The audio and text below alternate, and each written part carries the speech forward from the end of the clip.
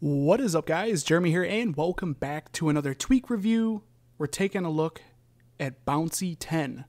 This is a new tweak, or newer tweak within Cydia, and it gives you a really cool bounce effect to the animations on your iOS 10 jailbroken device.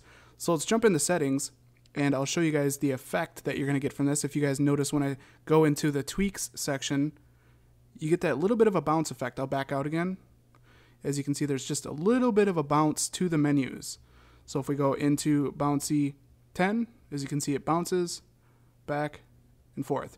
So within the settings for Bouncy 10, you do have a few different settings here to change the effect of the bounce. So first off, you have your enabled on-off switch at the top. I love tweaks that add that. And then you have the sliders here, which are going to allow you to change the bounciness or the bouncy effect of the tweak, which is really cool. Now this will include, the animation of exiting out an application and opening an application, but since I have my device set to reduced motion to speed it up a bit, you're not seeing that, but keep in mind it will affect, opening an app, closing an app, navigating through an app, opening a folder, and all that stuff. Pretty much all of the animations will have this kind of bouncy effect to it. So first off, you have the velocity intensity, you have the stiffness intensity, you have the damping intensity, and then you have the mass intensity.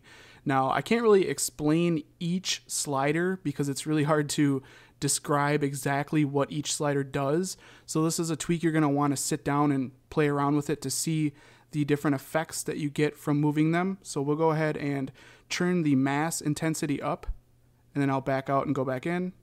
So it's a little bit different. So back all the way out. So as you can see, it's got just a little bit more of like a mass to it, as you guys can see with that effect. If we turn the mass down, we're back to the way it was. Let's go ahead and let's turn the damping down, back all the way out. So slightly different again. Like I said, adjusting all these different sliders just gives it, a little bit of a different effect.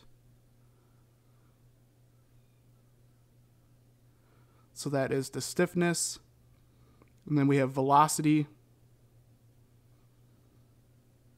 As you can see, it's almost like stock at this point. You don't really notice that much of a difference with the velocity turned all the way up. Turn it way down. So there you go, guys. That's pretty much the gist of the tweak. It gives you a really cool kind of bouncy animation effect to almost everything you do on your device. Definitely worth a tweak, to check out on iOS 10. Very, very cool. Again, the tweak is called Bouncy10. I'll leave all the package information down in the description. I hope you guys enjoyed this tweak review. If you did, definitely throw me a thumbs up. That helps me out a lot here at the channel. And if you guys want to see more tweak reviews in the future, don't forget to click that subscribe button. This has been Jeremy, and I will catch you guys in the next one. Later.